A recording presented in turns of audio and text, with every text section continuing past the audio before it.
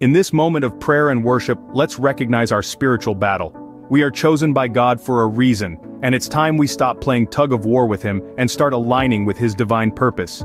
Dear Lord, as we come before you, we confess our struggles in the spiritual tug-of-war we often play.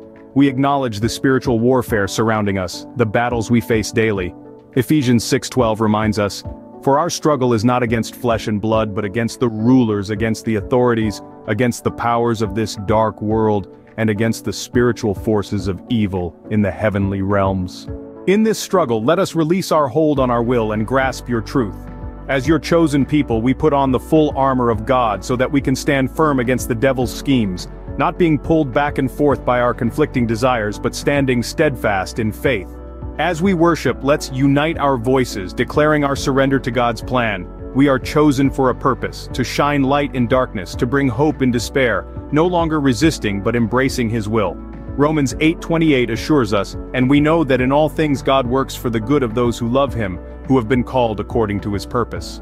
Reflecting on Revelation 3:20, "Behold, I stand at the door and knock. If anyone hears my voice and opens the door, I will come in and eat with that person, and they with me."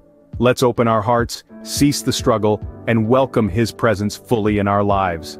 Today we choose to stop the tug-of-war with God, to open the door to His guidance and love.